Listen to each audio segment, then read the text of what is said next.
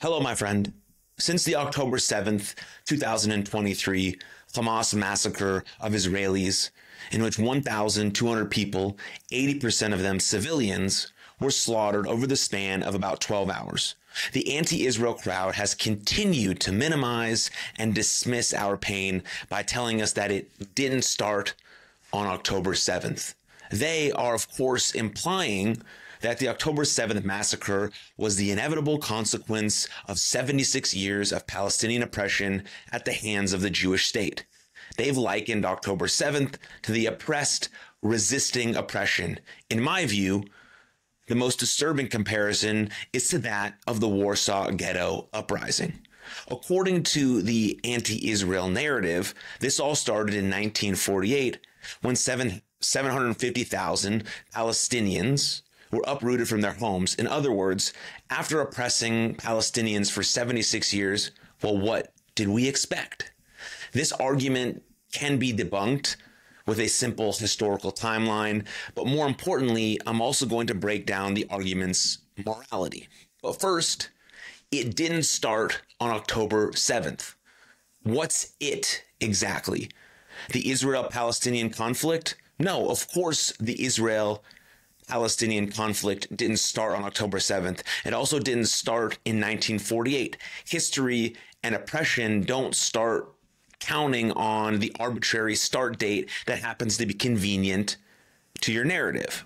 Or is it this war? Because if so, yes, this war did start on October 7th. It started at 6:29 a.m. on October 7th when Hamas violated an Egypt, Qatar, and United Nations brokered ceasefire that had come into effect on May 21st, 2021. The war up north with Hezbollah likewise started the following day on October 8th when Hezbollah violated a United Nations brokered ceasefire from 2006, an immoral and legally baseless argument.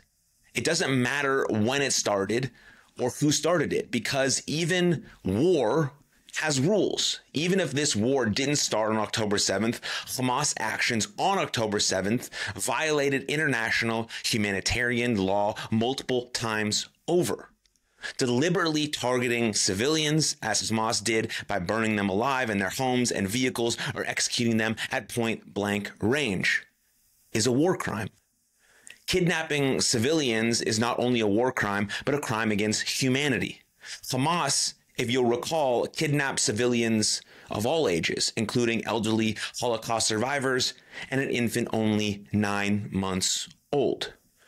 Even Hamas kidnapping of Israeli soldiers gravely violates international law.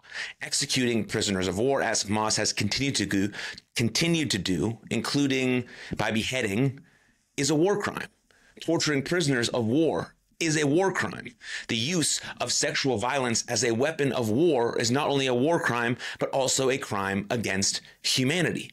The evidence that Hamas weaponized rape as a weapon of war and with the hostages every day since is very, very extensive.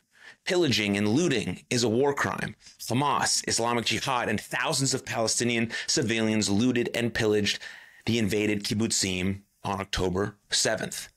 Let me put it this way. The Jews of the Warsaw Ghetto had every right to revolt against the Nazis. And against the Nazis, they revolted. In 29 days of fighting, the Jewish partisans killed just 17 Nazi soldiers and no civilians. They raped, kidnapped, and tortured no one. Had they done so, especially to non-combatants, I wouldn't regard the Warsaw Ghetto uprising as a point of Jewish pride and resilience, but as a deep shame. There is nothing in international humanitarian law or in human conscience that dictates, for example, that the 3 infants purposely slaughtered in early hours of October 7th are responsible for any injustices that the Palestinian people may have suffered in the past. This argument is baseless, immoral, and holds zero water under the scrutiny of international law. Thank you for your time and attention.